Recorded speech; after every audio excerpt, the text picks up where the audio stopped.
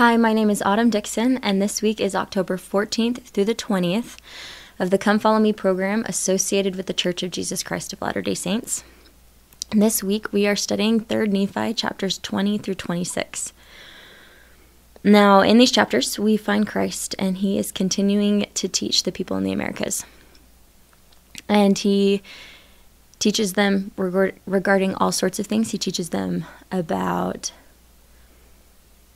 keeping records. He teaches them about the sacrament. He prophesies about the last days. He teaches them to treasure the words of Isaiah. There's a lot of things that he's teaching them. And at one point in time, he asks Nephi to bring forth the records that had been kept regarding his people. Nephi does so, and Christ notices that there is an account missing, and it's the account of Samuel the Lamanite.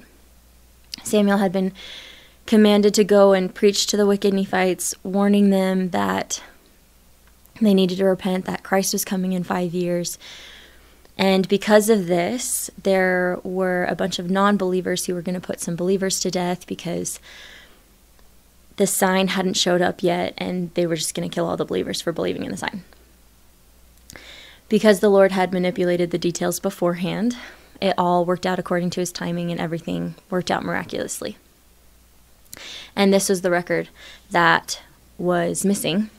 And this is what happens when Christ talks to Nephi about it. So this is 3rd Nephi, chapter 23. And it's verses 12 through 13. It says, "And it came to pass that Nephi remembered that this thing had not been written. And it came to pass that Jesus commanded that it should be written. Therefore it was written according as he commanded."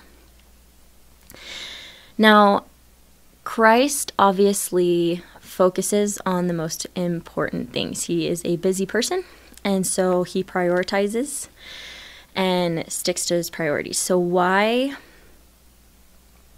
both in this account and also in modern times, why has the Lord asked us to keep records?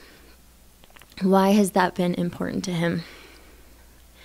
Before I jump into the why, I kind of want to cover what he might mean when he's asking us to keep a sacred record.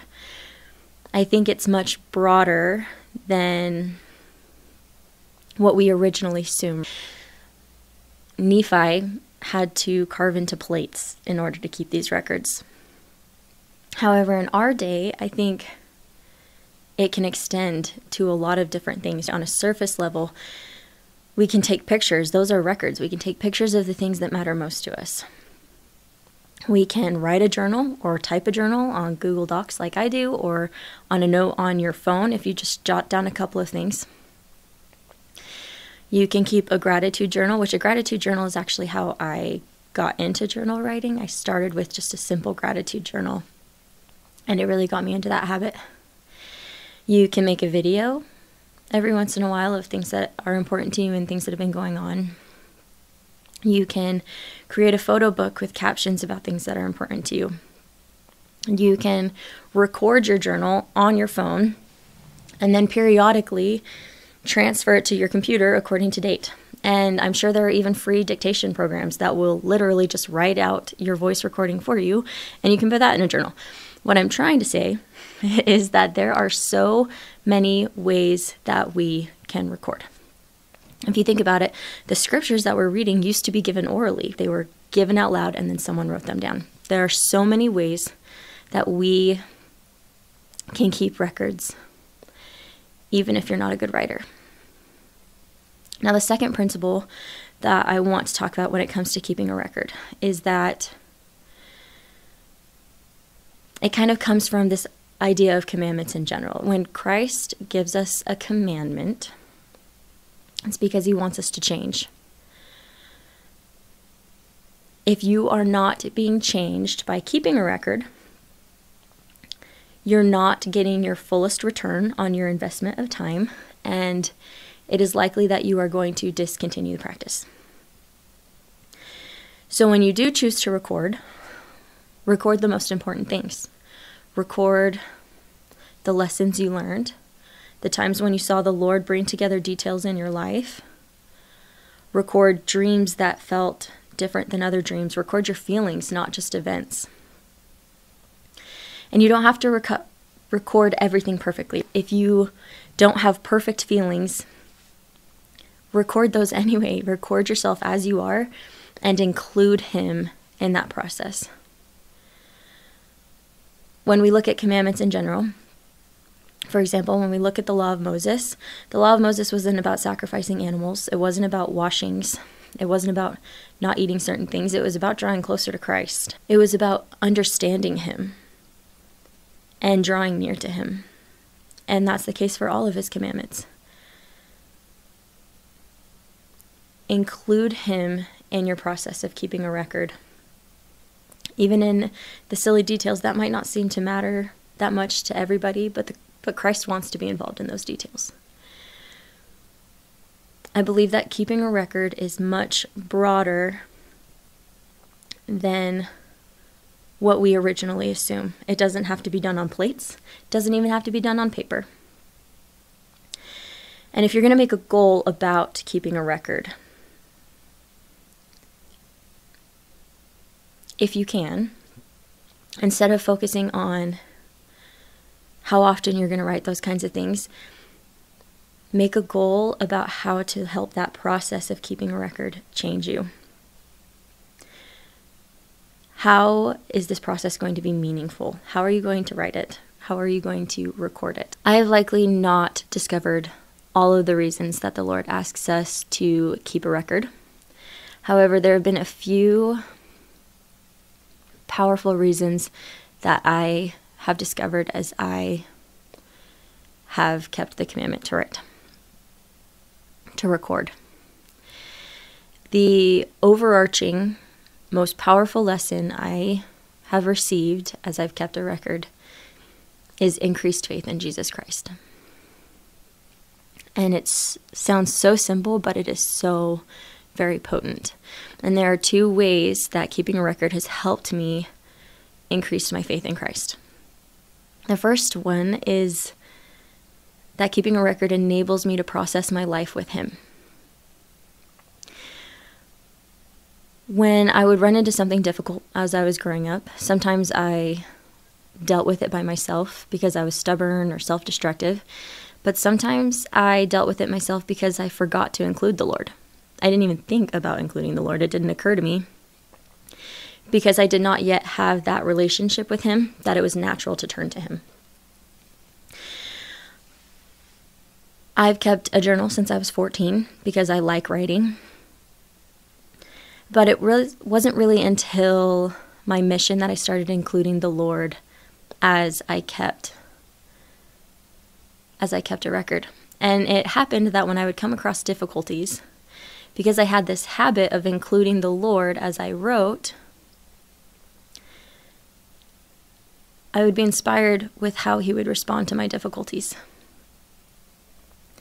Because it was a habit to include him as I was writing, when I would write these difficult things, it would just naturally lead to me asking for help.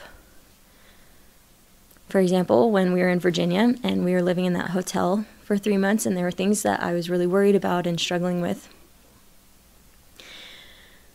I would write it down. And one of the things I remember writing down was that I was afraid that we were going to miss out on whatever house we were supposed to be in.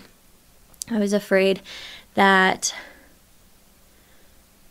we weren't going to be in tune with the Spirit enough, and that the house that we were supposed to go to was just going to be taken by someone else, or that we were supposed to be renting, and it was all just so confusing. But as I took those fears and I wrote them down and I put them out there, I was able to look at them more objectively. They were no longer in my head. And so I was able to question the validity of it. I was able to look at that and I was able to cross-examine it with what I have learned about Jesus Christ. And so instead of getting all worked up about this worry that we were going to miss out on what the Lord had for us, I was able to look at my knowledge of the Savior and say, the Savior loves me, and if I'm trying, he will help me go where I need to go. So when I got these thoughts out of my head, when I recorded them and looked at them, and when I included the Lord in the process, I was able to make my thoughts more accurate. And the same thing would happen when I was angry with someone. When I was angry, I would write about it. And when I put those thoughts out of my head, I could observe them far more objectively. And I was able to change them according to eternal realities. And doing this repeatedly allowed me to change my patterns of thinking. That conscious changing, when I would record something, when I would consciously change it, it started happening more naturally inside of my head as well. And because I was able to change those thought patterns, I changed. When I was recording my experiences and my feelings, I was able to watch the Lord in real time influence my thoughts and my feelings. I watched him support me, remind me. I watched him stretch me. And because I was having these experiences with a perfect being, my faith naturally increased in him. After spending that time with him, my faith increased. The second way that my faith has increased by keeping a record. Now, I debated whether to tell this story, but I figured if President Monson can tell a story about almost starting a forest fire, I can include my story. So one of the things that we do in our family is we took family home evening for a while, and we used it to teach about emergency situations. So I was teaching fire safety to my kids, and I was actually very proud of the fact that I was teaching fire safety to my kids. And I taught them that if there's smoke coming in under your door, you don't open the door. You're not supposed to open the door. You're supposed to keep the door closed. And I taught them to open the window and scream for help and just wait in their rooms until firemen got there or until mom came and got them. My son is extremely adventurous and brave, and it's wonderful. And it has pros and cons from the perspective of a parent. My son, we taught him how to open a window so he could scream if there was a fire. And he opened the window, he pushed the screen out, and he climbed onto the roof. Luckily, our neighbor was outside. He was a good friend of ours. His son was friends with our son. Anyway, he yelled at Warner to get back in the house, and then he texted us so we could know what had happened. Now, the particularly relevant part of this story. The next day, so I've said this before, but I type my prayers in a note every day just so I can focus better. And the next day I opened my computer, and the day after Warner climbed out onto the roof, I opened my computer and I went to go delete the note that I had prayed the day before. And my eyes kind of zoomed in before I deleted it. It zoomed in on this prayer that I had said for Warner before, and I had prayed that the right adults would be in his life at the right times, because I knew that I wasn't always going to be able to be there for him. I knew that I wouldn't always be available, and so I prayed that the right adults would be there at the right time to help him. And I didn't even think about it in this specific context, obviously. But I saw the Lord fulfill that. Our neighbor was outside at the perfect time and yelled at Warner to get back in the house. So Warner was protected. And when I consider all of the escapades that Warner gets into, I feel like the Lord would have protected Warner anyway. No righteous person would be taken before their time. I feel like Heavenly Father would have protected him anyway. However, because I recorded it, I was able to recognize it. I was able to recognize him actively working in my life. He could have still brought our neighbor out to yell at Warner to get back in the house.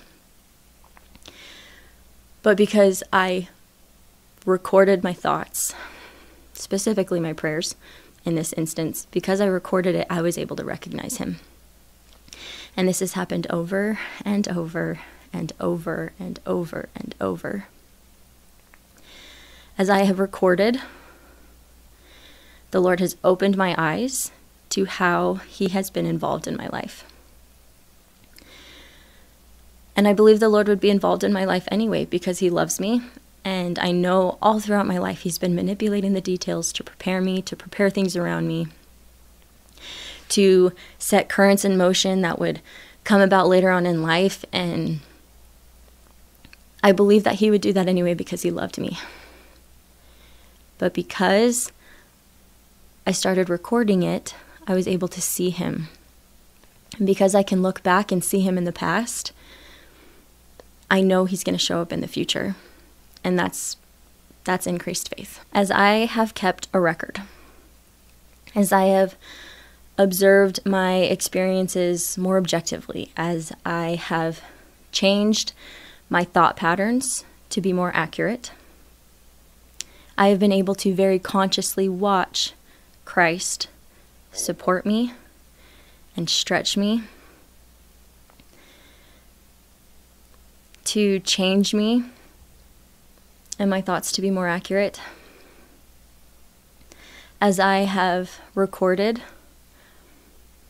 the Lord has been given consecrated time to open my eyes so that I could see him influencing my life. When we record, when we keep a sacred record, we can more easily see him in our lives. And when we can see him in our lives, we trust him because of who he is. And as we learn to trust him, we are happier. It is that simple and that powerful. I know why the Lord asks us to keep records. It's changed so much about me and my life. And not all of my recordings are necessarily spiritual. A lot of them are temporal. But they have become sacred to me because I have learned that the Lord is involved in all aspects of my life, not just the spiritual ones. I testify of a Lord who is involved in your life, of a Lord who manipulates all of the details ahead of time, whether they're trials or tender mercies, that they all come together for your benefit. I testify of a Lord who would be wholly involved in your life, who is wholly involved in your life, whether or not you recognize him because of how much he loves you. I also testify that as you record, you will be able to recognize him.